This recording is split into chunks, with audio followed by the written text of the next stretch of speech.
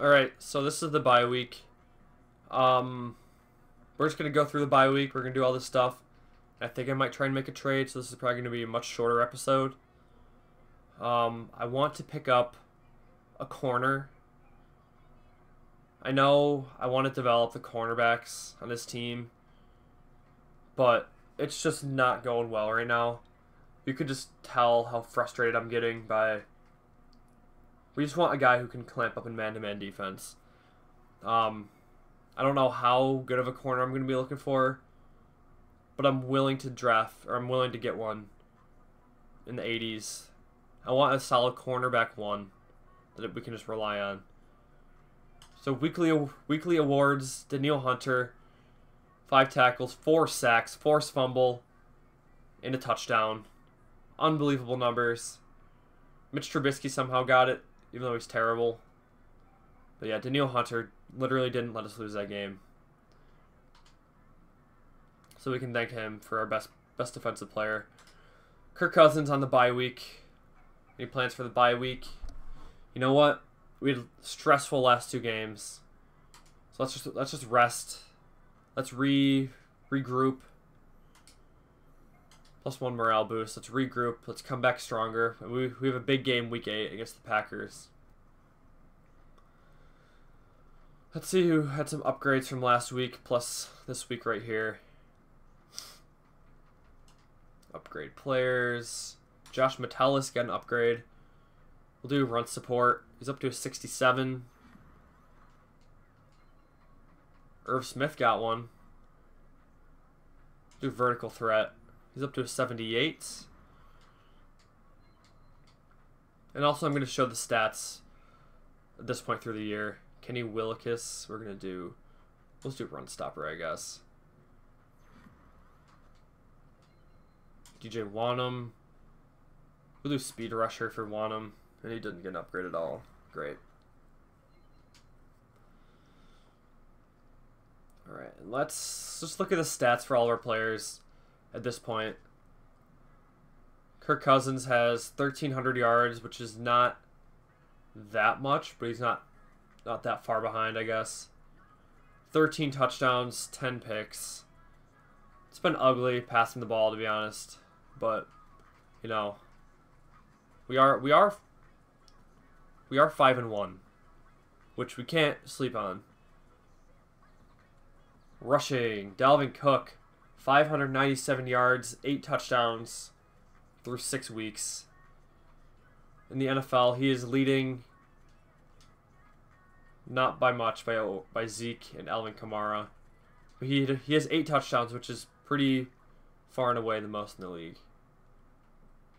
And then running after him, Madison has 47 yards, and Peterson has 14. Receiving, Adam Thielen is leading the team in receiving, sorry, with 406 yards, 6 touchdowns. Then second is Jefferson with about 300 yards, 2 touchdowns. Irv Smith and Dalvin Cook are about even in yards, but Irv has 2 touchdowns. It's pretty well spread because BC gets involved, Rudolph gets involved. I'm just curious. Julio's leading the league. Beasley's second. Albert Wilson. Diggs is up there. All right, so Thielen's not that far behind. He's about 150 yards behind, so he's probably going to get 1,000 yards. Jefferson will probably be about 800. But yeah. Defense, Eric Kendricks is leading the team in tackles. I play shorter quarter, so it's going to be very behind whoever's actioning first. But that's okay. Sacks, Danielle Hunter has 9 sacks, which is first behind Gerald McCoy and Marcus Golden. Very cool to see that. Tackle for losses, Yannick Ngakoue. 4 tackles for loss, 2 sacks. Cool. Interceptions, Anthony Harris has 2. Jeff Gladney has 2. Anthony Barr has 1. Sweet. Pass deflections, Eric Kendricks has 4. Gladney has 2. Barr has 2. He has 2. Hughes has 2. So yeah. That's where we're at right now. Let's just do some scouting.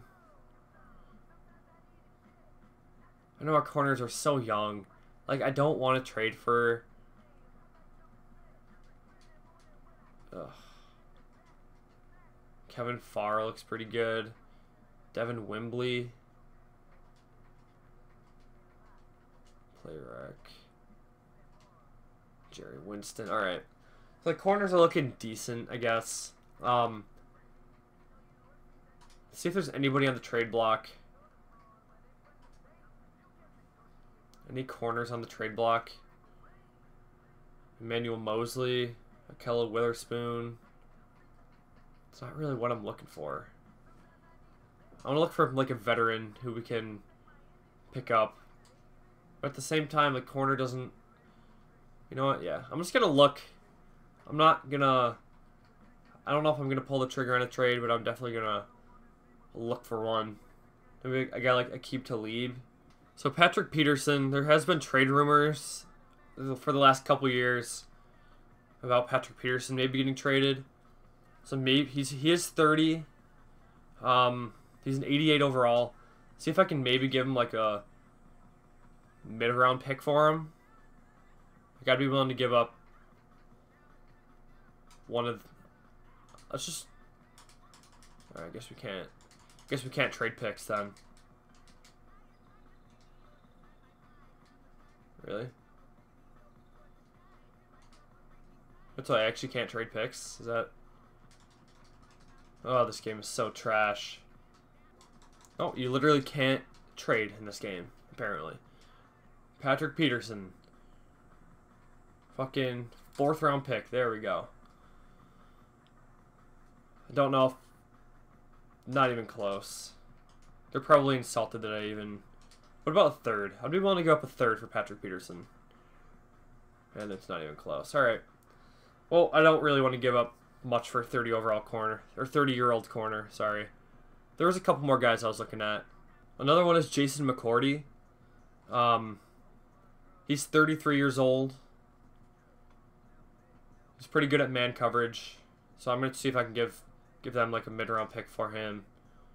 And that is about halfway filled. What if I were to give... They need a tight end. What if I were to give them, like, Tyler Conklin? Oh, I guess you can't... Oh, my God. Dude, this game is so fucking broken. Literally can't add him into the trade. Dude, this game is so broken. Why did I fucking buy this game, bro? I don't understand. You know they're never going to fix it.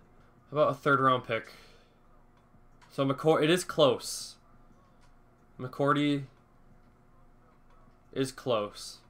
What about a 3rd and a 4th? So it's pretty dang close for Jason McCourty. What if I give up like 2 4ths and then you take Tyler Conklin? That is pretty close as well. What else could they possibly need? A receiver? I'll give you a receiver. I'll give you fucking Tajay Sharp. How about that? I'll give you Tajay Sharp and a 4th round pick for McCourty.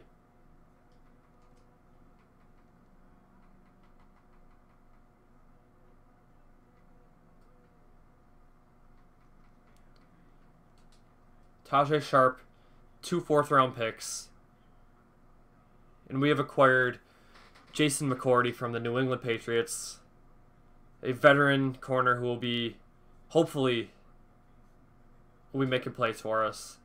We give up 2 mid-round picks. We had 3 4th round picks.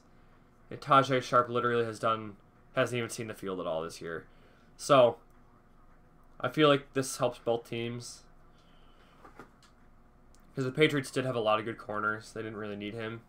And obviously that's going to make Jason McCourty the cornerback 1. Man-to-man corner. That's just what he looks like. First look at McCourty in purple. I like it. And it gives our corners, like, some room to grow, I guess. It gives them a veteran to look after. So, I think that's going to do it for the trade. It's not even a trade deadline. It's just a just the bye week. So we make a pretty big trade. We get a nice cornerback one, and we're going to be well rested for next week against the Green Bay Packers, which it's probably going to be a lot tougher this time. And yeah, thanks for watching. Hope you guys enjoyed the trade.